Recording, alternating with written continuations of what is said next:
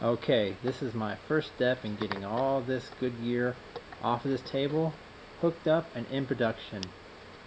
First thing I'm going to do is get the heart rate monitor set up, hook up the strap. I'll talk about how to put it on, how to use it, take care of it, and then I'll demonstrate just before I get on my wonderful spin bike and do a little workout just to see how it feels and stuff, and show you the results.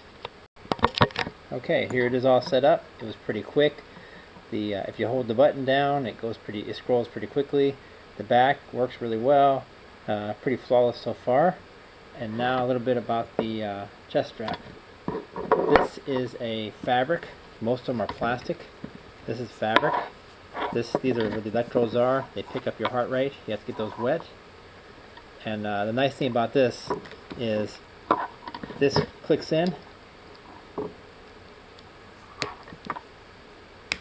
and you click it out when you're done. And the reason for that is because it is fabric, which is the reason I think it does well in the water. It also, when it stays wet, it keeps this going, so it wears down the battery. So there's a chance to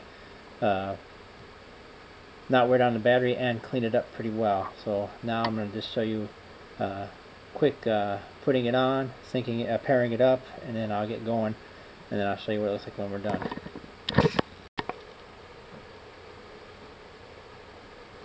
Okay, I'm at the spin bike, got my spinning shoes on, and what I'm going to do is adjust this a little bit.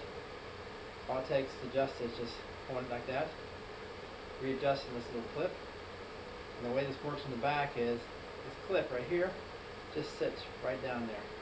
That's all there is to it. So I'm going to take it like this, bring it around,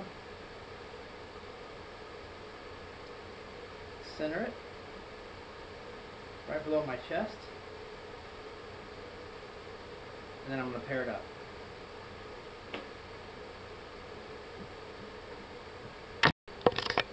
Okay, so I have the heart rate monitor and the chest strap hooked up. So now all I have to do is go to there. It's looking for the chest strap. It has found it. And to start my workout, all I now have to do now, that's how simple it is. There's my heart rate, there's time, everything else. You can do laps with it. So,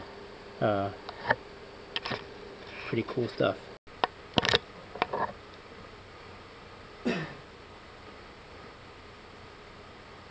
Now I'm going to do a nice easy spin.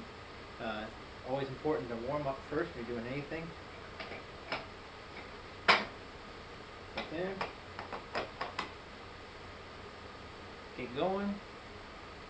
The watch is recording my heart rate, and I'll report back in an hour and show you what the difference is.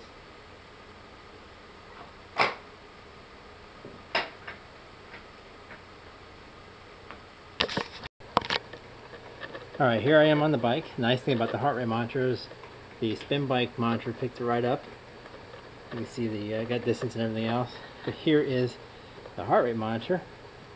And the nice thing about it is it has your actual heart rate, your average, total time working out, and the time of day it is. And then if you hit this, it tells you what zone you're in. Remember I was talking about zones and periodization training. How long you've been in that zone, how many calories, and total time on this one right here. So let me see if I can get a... There it goes. So there's everything. And this is just plugging right along, and they're pretty close. Alright, we're at the end of the workout. An hour and 1 minute so far, but the... actually an hour, but...